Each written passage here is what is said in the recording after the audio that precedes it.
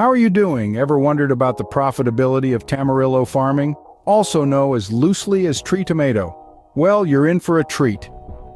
Today we delve into the world of Tamarillo, also known as tomate de árbol or tree tomato. Originating from the Andean highlands of South America, this fruit has adapted to regions near the equator where temperatures are relatively stable year-round. A Tamarillo tree is a shrubby, densely branching tree that forms an umbrella-like crown. In its natural habitat, it can grow up to 6 meters tall. The tree's oval to heart-shaped leaves, growing up to 25 centimeters long, give it a decorative appearance even without fruit.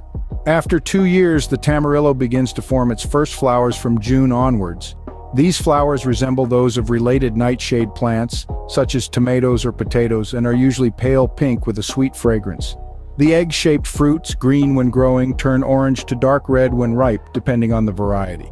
There are 2 types of tamarillos, Solanum bataceum, known as the tree tomato, and Solanum abutyloides, the perennial dwarf tree tomato. To plant and grow tamarillos, which are frost-hardy, it's best to place them in a frost-free location in winter.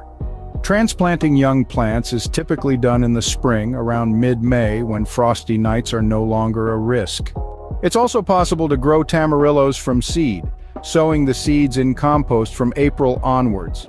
If you have access to a tree tomato, you can propagate new plants from it, either from seed or cuttings. Indigenous Muthaqua plant can be used as rootstock to graft tamarillo, which make the plant bear fruits within 9 months. The first fruits appear from the second year of growth, ripening in late summer to autumn. Harvest is ready when they take on their typical orange to dark red color and cave in slightly when pressed. Each Tamarillo fruit weighs up to 100 grams with a yellow-orange flesh divided into seed chambers. The fruits of the Tamarillo plant do not store well, so it's advised to process them quickly or eat them fresh. They can be eaten fresh, peeled, or cut in half and spooned out. The pulp has a sweet and sour flavor. Sprinkle a little sugar on it if you have more of a sweet tooth.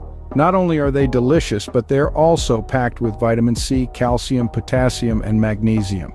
Tamarillo fruits are a rich source of natural pigments with potential antioxidant activity, giving them a remarkable added value.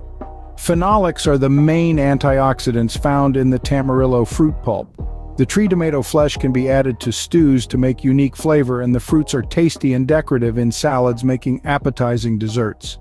Fresh tree tomato is often blended with sugar and water to make refreshing juice, desserts, salads, sandwiches, soups, preserves.